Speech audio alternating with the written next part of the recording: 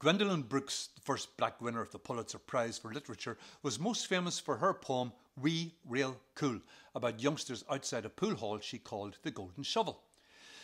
Terrance Hayes was so inspired by this that he wrote his poem, The Golden Shovel, where you could read Gwendoline's poem by reading down the final words in each line of Terrance's, so that a new form was born, the Golden Shovel. Immigrant by John O'Connor is a golden shovel inspired by Carl Sandburg's Subway from Chicago Poems. Immigrant. Most nights Dad'd be down at the sixpenny bit, wedged between shot glasses, a forest of flannel, and the world's saddest jukebox leaning against the back wall. A small circle of followers mingling their shadows into his circle of darkness, where he'd sit like a Shanachie, the tribal storyteller with his rusty iron tongue, an illiterate man expounding the laws of immigrant life, insisting discrimination against the Irish was different, that famine hunger was more hungry. The fist-thick brogues joining their voices in agreement, their leader, haloed in cigarette glow, rising to mock heroic expostulation.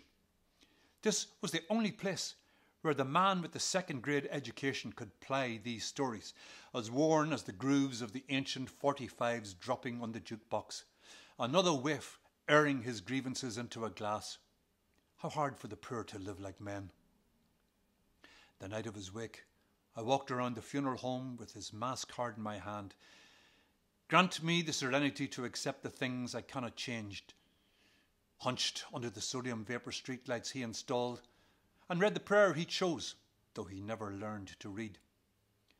How humble and frail he looked in the casket, Big Mike with the broad shoulders, the man of smashed furniture violence, who couldn't throw punches at the world, so he saved his anger for home, his wife and kids running for their lives, ducking the buckle of the work pants belt and the derisive laughter of neighbours.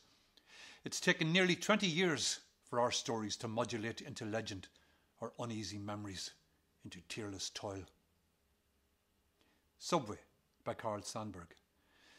Down between the walls of shadow, where the iron laws insist, the hunger voices mock. The worn, wayfaring men with the hunched and humble shoulders throw their laughter into toil. And the grandmother of them all, We Real Cool by Gwendoline Brooks. The pool players, 7 at the Golden Shovel. We real cool, we left school, we lurk late, we strike straight, we sing sin, we thin gin, we jazz June, we die soon.